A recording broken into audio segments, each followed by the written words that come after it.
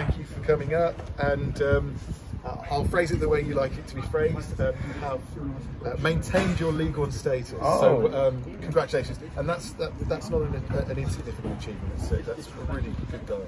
Yeah, thanks, mate.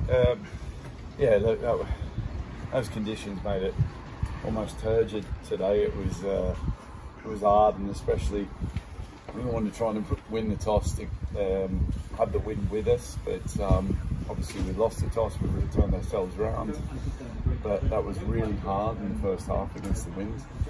Hard to get out, and overall I thought it was just gritty and determined, and look, to get the result, that was great today, really. Yeah, and of course what it means, like we said, in terms of the contrast, you can't have any sympathy for Carlisle coming into the game, like I say, but the case of two newly promoted sides, one's kicked on, one hasn't this season for various reasons, but so could have easily been flipped in so many ways. You just don't know the circumstances. It's really cruel, obviously, them to be relegated. Yeah, I've just had 10-15 minutes with Paul Simpson there, and you know, after the game, like before the game, you've got to get your head on it and make sure there's no sympathy. But afterwards, you know, they're good people. It's a great club, and you know, it contrasts, and you know, we've done well, and they're down there, and there's similar budgets as well. You know, so at the end of the day, it shows how well we've done overall. What a way to seal the deal today, John. That goal from Ali Koiki was well, wasn't it? Yeah, look.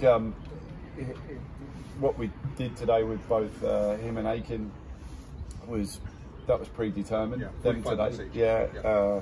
Obviously, so we really looked after their build-up, and I felt that was really important that we did that. I took Manny out, rested him out of the team today, and just made sure I tried to bleed them back in.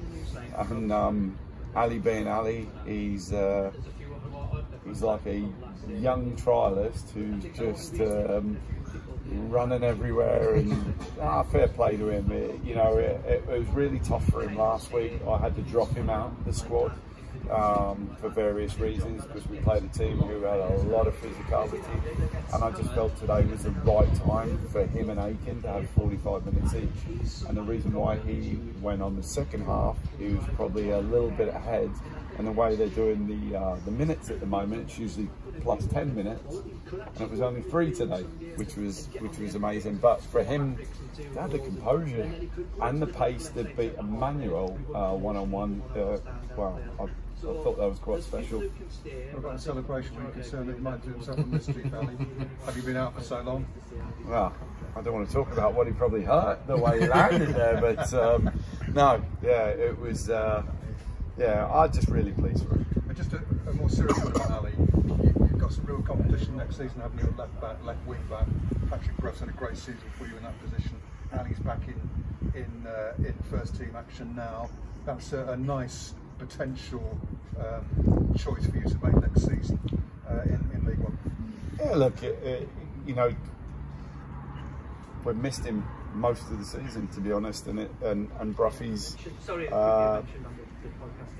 probably been overplayed, and then obviously with his oblique injury, he carried on playing for us, so that was incredible. But in the end, he couldn't breathe when he played through that, and he came off at half time here at the game, and it was just too bad. And he'll take time to recover, he'll come back. But look, like I said, I'm trying to ease them all across the line while trying to win games, to make sure that I've at least got a few for at least a 5-side game for pre-season training.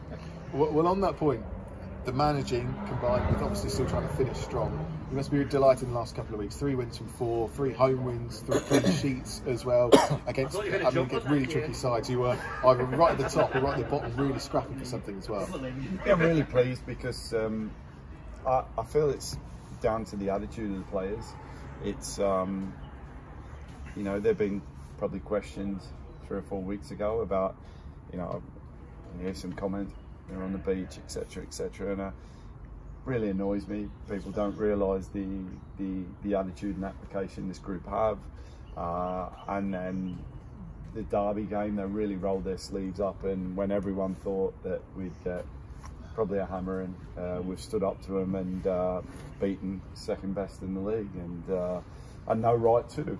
And overall, that we don't ever mean to have poor performances, but they're going to happen at this level. I just spoke to Simo about that. He said there's some teams that just blow you away at this level, and it's been a hell of a step up. He's talked about that in there with me, and it has been a one hell of a step up. But our boys have been mostly consistent, and their application has been fantastic. And you know, we're probably, you know, through that injury situation where I've had to overplay people, and like Patrick Bruff's just a typical example of putting himself in the line even when he shouldn't, and he's gone out there and you can see him wincing in games, and